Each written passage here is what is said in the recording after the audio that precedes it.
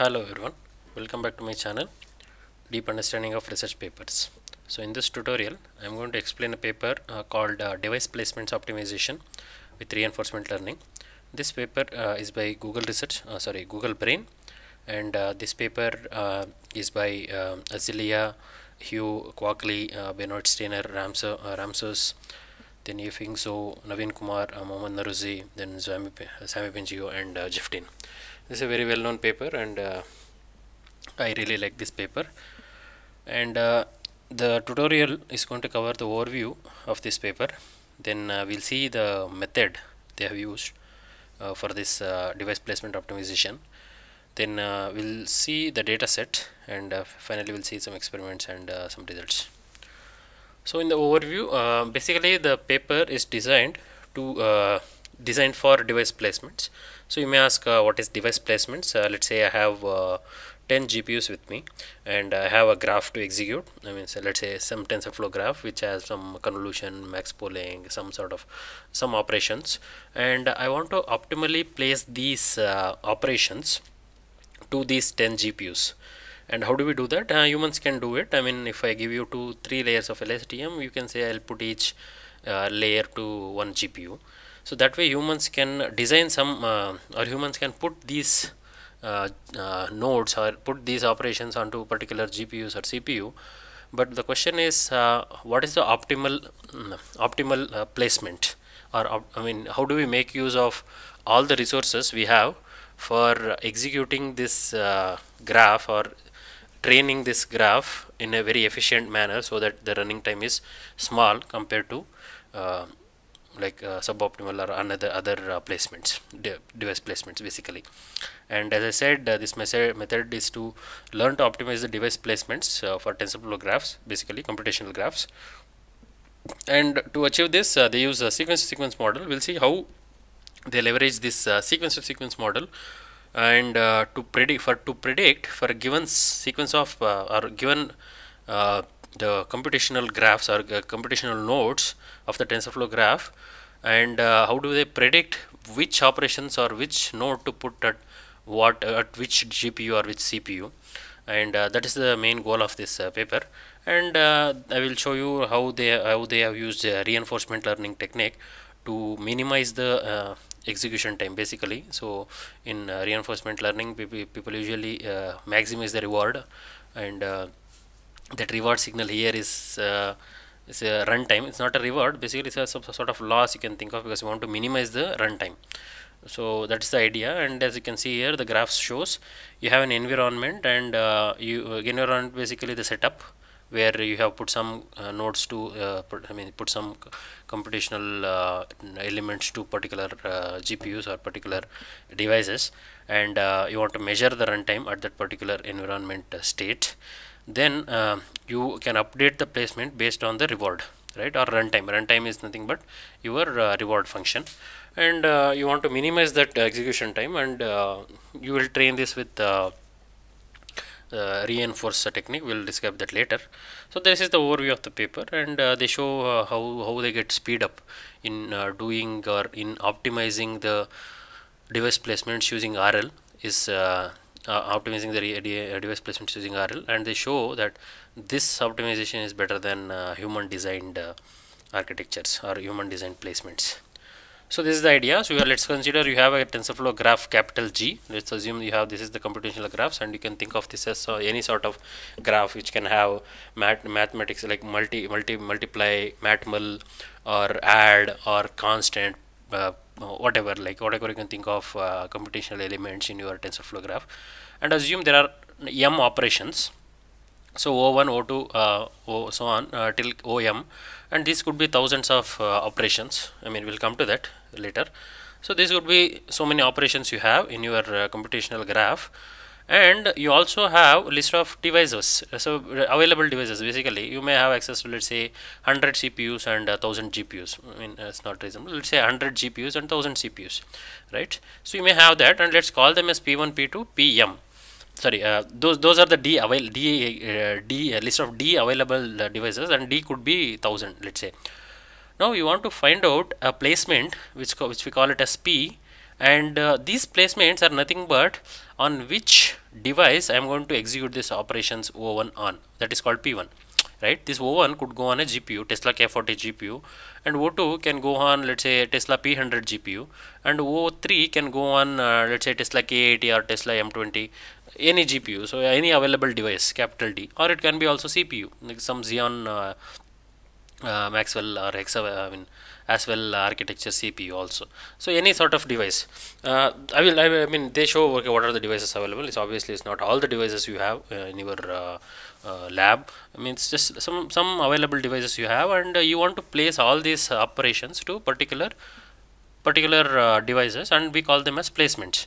So once you place them on a particular device, you can give them call them as P1. So that way for all these M operations you have M placements. And this is what I am describing. And once you place these operations onto a particular, I mean basically place this complete graph onto a particular setup of device placements for a given p equal to capital M, you can compute the time it takes to execute the graph, right? Let's call that as RP, R of capital P, and P is nothing but the placement, given placement, any placement, and you want to minimize this execution time, and we will see how do we use reinforcement learning to minimize this R of P, which is because why? Because this is a discrete number you get at every place after every placement, and you can minimize this reward function. I mean, so not reward, it's you can think of it as a loss to loss, and once you minimize this loss, or once you minimize this execution time, then you will be able to get an optimal placement. There are many hurdles, I mean, to reach there, but we'll see. Now the formulation or the idea of this paper is this. Let's say we train a policy pi for a given placement, I mean to predict a placement p given the computational graph and the parameters of the policy, and we train the policy to minimize the cost function, which is defined like this. So j of theta is basically the cost function, and you want to find out the expectation of all the possible, I mean all the placements given the policy, and this R, capital R of P, is basically similar to small r of P we saw here, but the only change is this is small r, that is capital R. You can ask why that is. The small r is basically the reward, or sorry the execution time, and we want to put a square root of it. So basically if you read the paper, this capital RP is nothing but the square root of small rp, and there are reasons why they do that, and this capital RP is my reward now, not reward, loss. Let's consider that as a loss. And for for a given policy, we are going to find out this capital R of P, and that is constrained on the computational graph, obviously, because we are executing that graph, and I want to find out the expectation over this by taking a policy P by taking a placement P from the policy, basically the sampling, right? We'll see this is the cost function, and you can think, these guys have designed this policy as sequence to sequence model. We'll see that. So that is this policy, basically the train is nothing but the sequence to sequence model, and they optimize this sequence to sequence model or the policy, or they train the policy using reinforce technique. Reinforce is a very well known technique in reinforcement learning, and they basically computes the gradient of the loss function with respect to theta, and it's represented like this here. And what we want to do is, since this expectation has to be computed, we can approximate this as a Monte Carlo samples. Monte Carlo technique. Using Monte Carlo technique, you can approximate this integration. Basically, you will get, once you apply the expectation, you just approximate this gradient equation, the gradient with respect to the loss function, as one of the something like Monte Carlo. So for that, you can simply sample I number of, or k number of k number of placements from the policy. Then you sum this function, sum this thing over all the placements, right? And you just take the sum of this. Then you should be able to approximate this the gradient of the loss with respect to theta by this Monte Carlo estimates, right? So this is what they are trying to do. This is the whole formulation of the model. So just simply think of it as you have a placement P, and you are going to get that placement by drawing a sample or just by sampling the gradient. By sampling the policy pi for a given computational graph on the theta, and then you find out the loss function or a cost function using the same old expectation with respect to the reward, expectation of the reward given the graph, and then you finally use the reinforce to find the gradients, right? So this is what they are trying to do. This is the formulation, and the model, as I said, the policy they are going to train is nothing but the sequence model, and the sequence model with attention, basically. I mean, you can think of that also. So there is attention based sequence model. So the inputs to this model is basically the operations, right? So the operations could be like matmul, conv, maxpol. So those are the operations you have in your TensorFlow library, right? So those are the operation, and using this operation you have a graph. Let's assume you have a particular task in your mind. Maybe let's say image recognition, something like that. And so that image recognition network has a lot of operations like convolution, max pooling, global max pooling, soft max. There are many things, and you can consider each operations as op, and which will have these sort of these functions like that operation will have a type, output shape, and adjacency. So those things you encode them into embedding and then feed it to a LSTM. So that way you will be taking series of operations like OP1 to OP100, and it can go on till OP2000, 3000 also. It depends on the number of operations you have in your model. So once you encode them, then what you will be doing is essentially you will have to decode. You will have to decode using the attention and the input hidden vectors to predict which operation should go for which device. Like for example here, once you finish feeding all the operations to your model, you will be predicting at the decoder using attention. You will be predicting the operation PO1 should go for which device.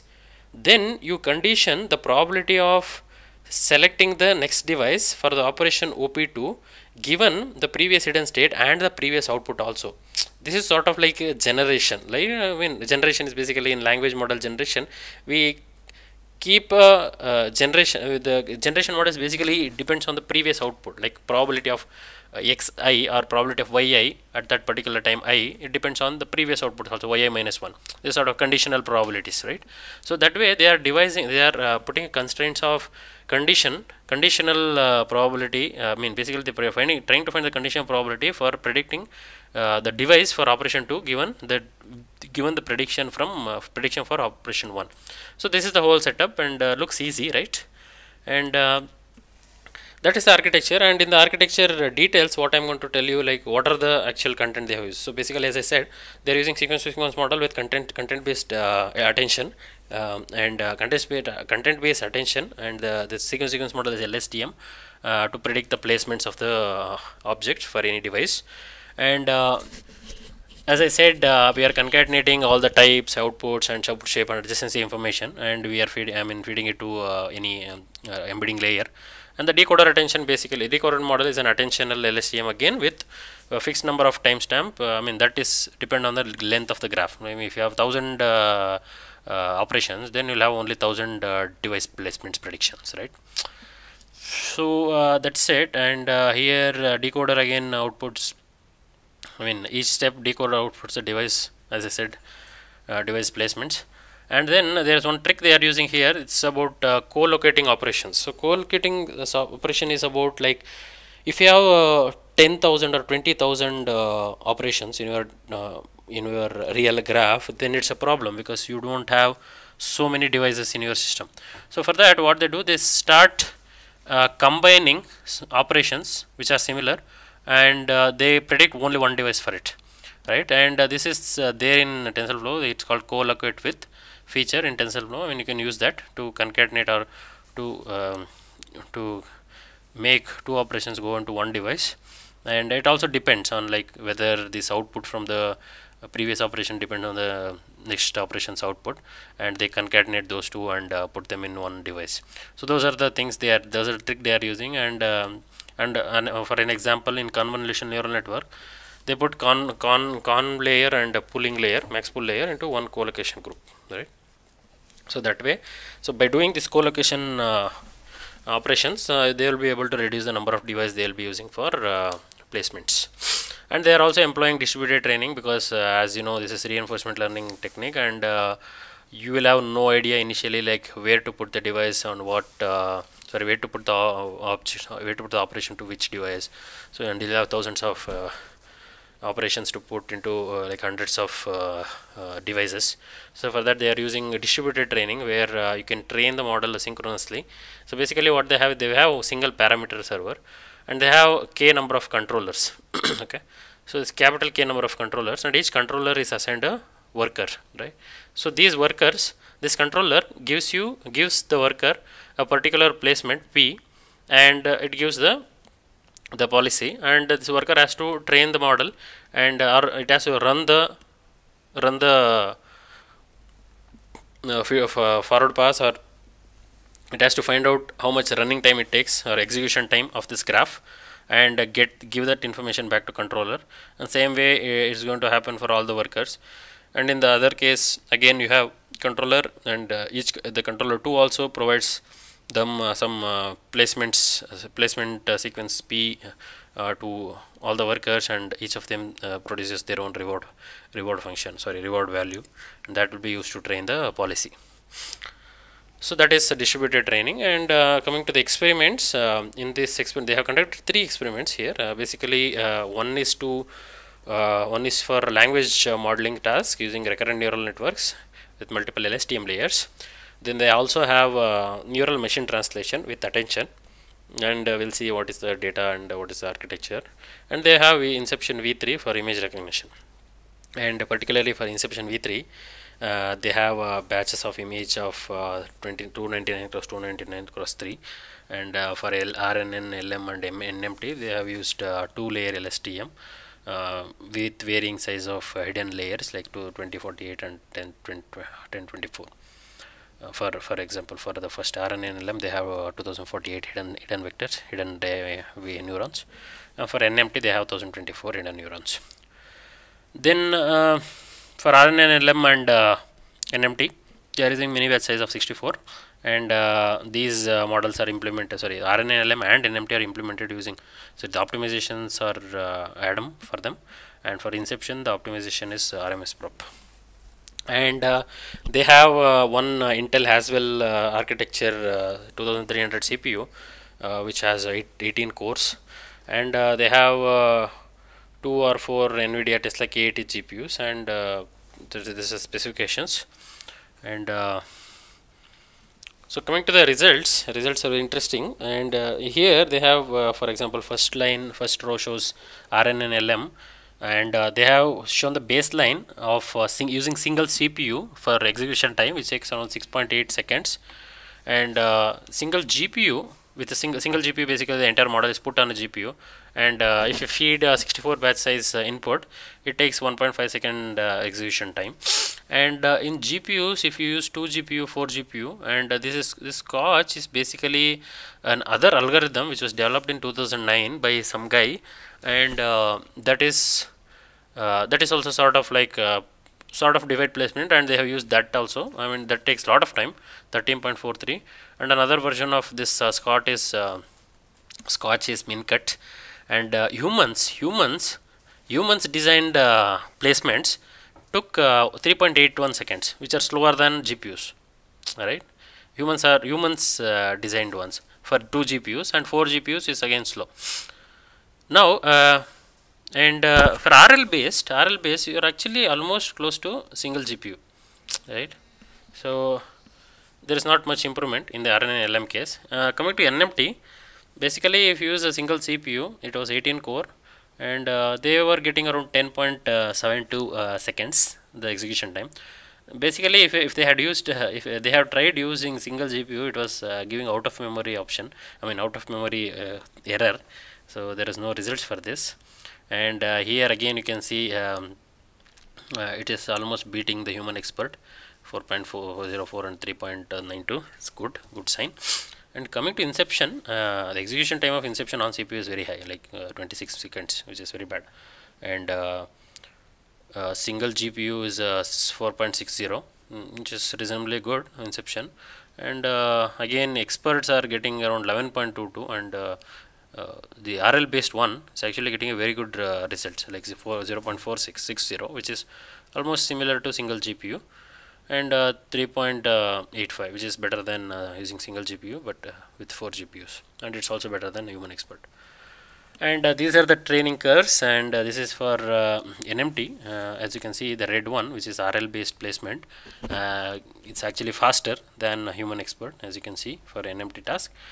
And this is another task for inception training. They have synchronous or asynchronous towers, and synchronous tower looks like it is getting speed up, but it is very speed. It's very high speed out. I mean, it's actually very fast, but it is not in results wise. I mean, the convergence wise, the RL based is better. That you can see here. And finally, we'll see some pictures. I mean, here are the placements which are done by the RL model. I mean, reinforcement learning expert. I mean, the policy basically. So as you can see, there is no structure to it. I mean, just these are CPUs. The white color ones are CPU, and these red colored ones are different sort of GPUs, different types of GPUs, like K80, K40, different types of GPUs. And as you can see, there is no structure to it. I mean, if any humans had designed this placement, he wouldn't go for this sort of messy placements, right? Usually, I mean, essentially what people would do, I mean, they keep one LSTM on one GPU, another LSTM on another GPU. But this architecture is sort of finding out it has to put all the embeddings onto CPU, and there are a few places it puts attention onto CPU and not. That is a bit messy, but still it's optimal placement. And the same thing is done for inception, but here it's on some pattern is there, like every branch has, for example, you could look at this branch has put all the operations onto one GPU, and even this branch has put all the operation to a single GPU. Some sort of structure it has, but this previous one was a bit messy. And that's it for this video. Thank you so much for watching my tutorial, and if you are not subscribed to my channel, please subscribe for more content. Thank you.